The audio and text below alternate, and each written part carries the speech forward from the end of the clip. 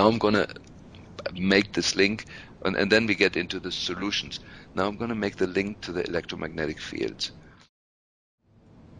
A acquainted physician in Switzerland, who is the main mold researcher in Europe, made a beautiful experiment. He grew mold cultures under a Faraday cage, simply like a silver coat. It looks like a mosquito net that is made out of silver-coated cloth that's been draped over the mold culture. And he measured how much mycotoxins, how much toxins are these molds producing on a daily basis. It's pretty easy to do. Then he lifted the mosquito net and exposed the mold culture to the ambient electromagnetic radiation in his laboratory, which was caused by the lights that were on the computer in a corner, and especially, and he found that later, the ambient cell phone radiation, from the nearby cell phone tower that was broadcasting cell phone radiation. He found out that the production of biotoxins in this culture went up more than 600 times. Not only that the molds suddenly put out significantly more mycotoxins to protect themselves, but also much more virulent, much more vicious, more poisonous mycotoxins. And I took that experiment was for me a big light bulb went on. And that is, when you have a mom, I bring it back now to the mom that has maybe low-grade Lyme disease, clinically not relevant Lyme disease. She has an infection. There's a few microbes in there that shouldn't be there, but mom is doing well. Now you expose this mom to significant amounts of electromagnetic fields of the same nature as in this laboratory in Switzerland.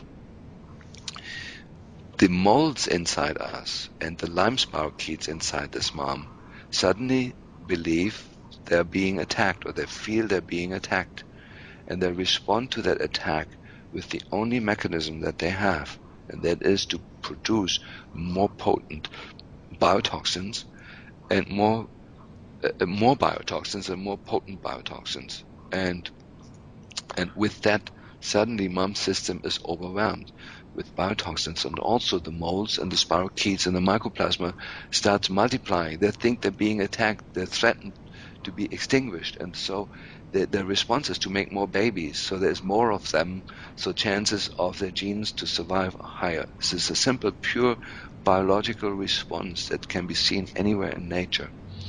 And so what we have now, and to give you some numbers, I know that Joe, you're familiar with this, but we know that in the last 20 years, if you measure the density of electromagnetic fields that we're exposed to, if you measure the amount of cell phone radiation in a cubic inch of air, it is now several million times higher than it was just 10 years ago.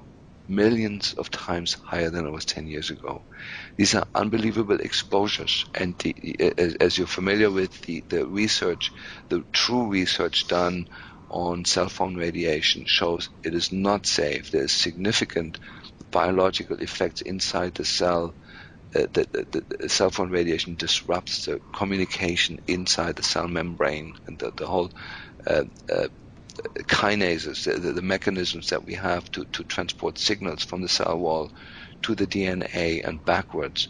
It has been shown that cell phone radiation exposure to a fetus tweaks a number of genes, exactly what we find in the autistic kids, and so forth.